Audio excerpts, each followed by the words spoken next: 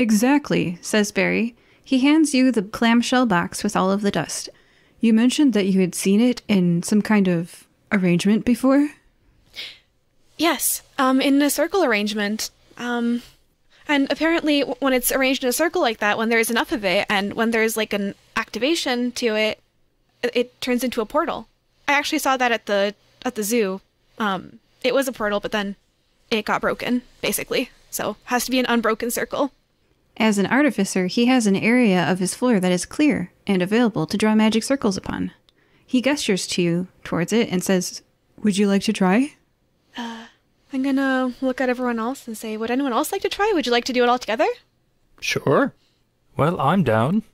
Yeah, for some reason, I feel like skipping in a circle and, like, just pouring it down in a circle sounds like a fun way to do it, so yeah, let's do that.